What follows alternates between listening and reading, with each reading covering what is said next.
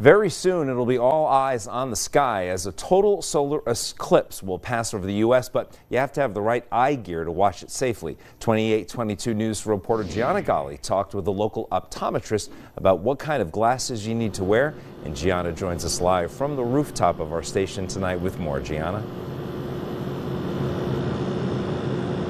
Good evening, Nick. This is what you need to watch the solar eclipse safely.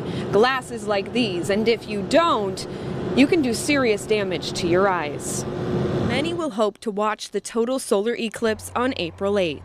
But there's something important optometrist Dr. Alan Frank wants you to know about the rare celestial event. If you're going to look at it, make sure you wear the special sunglasses that have the number 𝘕𝑃𝑔1212-2. That code number means it's NASA and FDA approved, and it will protect your eyes from harmful solar radiation. Best part? You can find them at Turkey Hill for under $3. I bought it as a gag gift for my husband's birthday. We're standing there and joking about it. The eye doctor who you were just talking about came in and looked at them and said, yep, these are going to be good and they're going to be safe. And they were legit.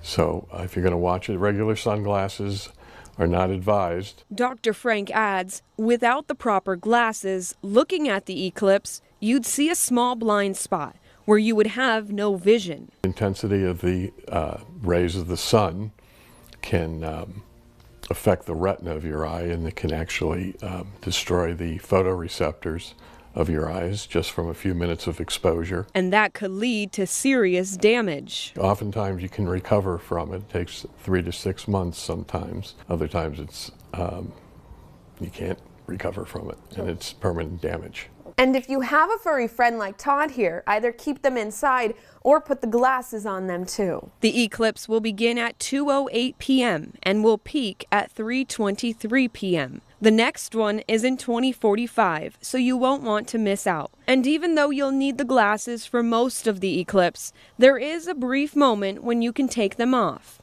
but only for a moment. While the eclipse is happening, you should not stare directly at it unless you're wearing the special protective sunglasses.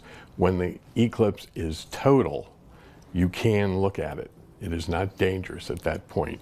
No. You look right up and you'll see that the moon is blocking the sun. If you do decide to watch the total solar eclipse and notice any changes to your vision afterwards, even using the glasses, Dr. Frank advises to go get checked immediately. Nick, back to you. Todd the dog looked like it was just like a regular Thursday, like he does it all the time. So disciplined. All right, Gianna, thank you.